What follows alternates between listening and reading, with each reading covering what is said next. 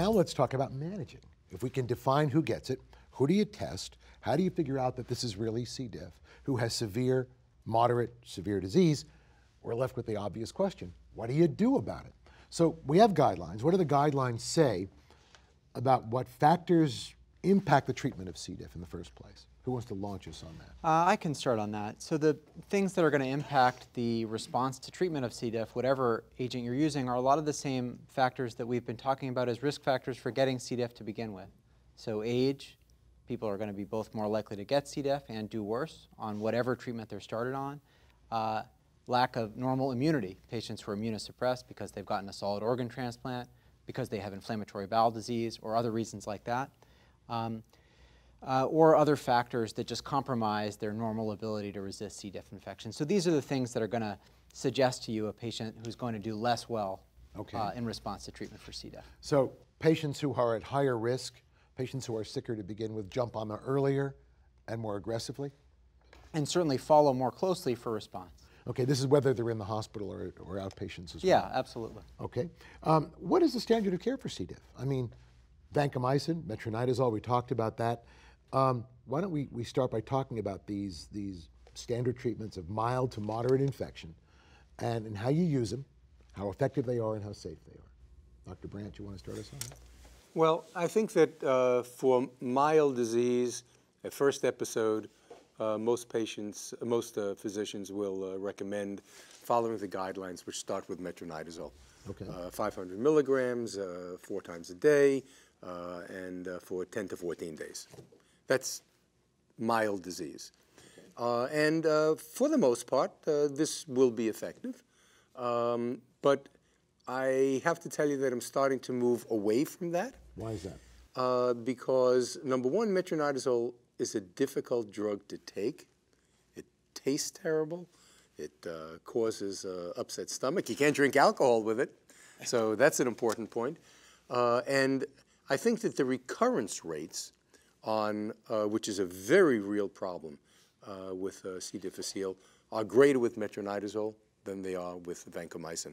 So I'm interested in how the infectious disease and other gastroenterologists here, doctors, will agree or disagree with me, but I'm not using metronidazole as much now as I was before. Yeah, I agree with Larry. I think although the guidelines do suggest that metronidazole is still valid first-line treatment for mild disease now, patients who have just diarrhea, no systemic signs, that really there are 2 reasons why you would probably use metronidazole instead of vancomycin. One is cost. So metronidazole, a 10-day course, costs tens of dollars instead of hundreds of dollars for vancomycin. Vancomycin's really that much more expensive?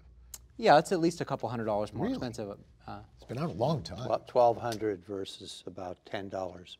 But I had no idea. But it would be important that, although it's $1,200 for the capsules, you can take the liquid intravenous form of the disease by mouth as well, if you can get a pharmacist to make it up for you, and you can do that for anywhere from $75 to $100. There are a few additional, I must say that we too have switched from metronidazole to mostly vancomycin, and I certainly haven't used metronidazole for any of my patients for quite a few years now. And a few other reasons for that, besides the fact that metronidazole can also be toxic, can be associated with neuropathies, and sometimes those are irreversible, is, and we also have to remember, by the way, that the guidelines have not been updated in some time and will be updated soon, and I think that there may be some changes. But we have to be conscious about the fact that over the period of time since the last guidelines, there have been emerging data that we always knew that metronidazole may not be as good as vancomycin for severe disease, but now there is emerging data that it's also not as good for mild and moderate disease. And also, you have to remember that vancomycin is more elegant because it's topical therapy for a topical disease, a disease that's contained within the colon, while metronidazole is systemic therapy, and as Erik said earlier, you get less and less metronidazole in the gut as you have less inflammation and less diarrhea. So for all those reasons, I think that vancomycin has become the drug of choice for many patients. Yeah, we have now gotten the largest comparative blinded randomized trial of vancomycin versus metronidazole published with over 250 patients in each arm. And the results show that for all patients, that vancomycin was about 10% more effective than metronidazole and statistically very significant. Well, that's 10% is a lot. Right, right. If you were to take metronidazole today, which does not have an FDA indication for treating C. diff, and you were to subject it to a phase 3 trial and it lost by 10%, FDA would never approve it. And so, you know, this is all information that's come out since the 2010 guideline. I'd like to thank you for validating my approach. Well, I mean, you know, if you say to me, somebody who's not looking at this data as an infectious disease or gastroenterologist, but somebody who treats, I treat an awful lot of C. diff.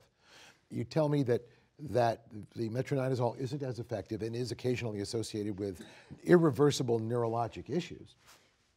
You'll forgive the expression, that's a no-brainer, yeah. Right? Yeah. You know, the only other reason I've heard cited for using metronidazole instead of oral vancomycin is a fear of causing more vancomycin resistance and maybe increasing VRE colonization. But I think, Dale, did you do a study looking at that? And I believe metronidazole as well increases rates of VRE colonization. It's actually Curtis Donsky who did the trial, yeah. but also showed that metronidazole results in VRE colonization. And in fact, some studies show that metronidazole was the strongest risk factor. But as we talk about vanco, I think it's also important that we talk about the dose, because we talk about cost of care, and we talk about the fact that cost sometimes shifts people from vancomycin to metronidazole. It is important that the recommended dose for people with the first episode of C. diff is 125 milligrams 4 times a day. This will produce plenty of concentration in the gut, and many doctors use higher doses without really data that supports that for vancomycin. Okay. And so as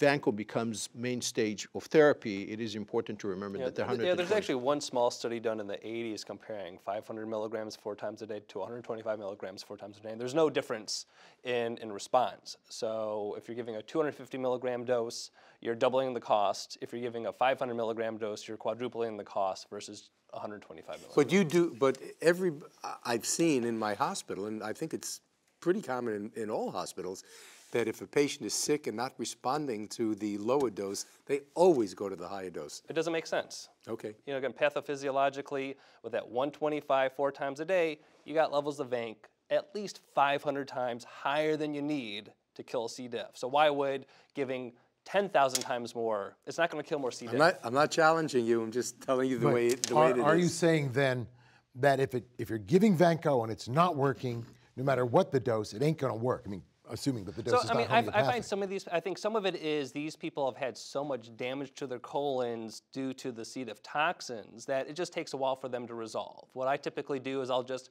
continue them on the same vancomycin dose, and as long as all other parameters are getting better, white count's coming down, fever's going away, becoming more stable, you know, I just stay the course.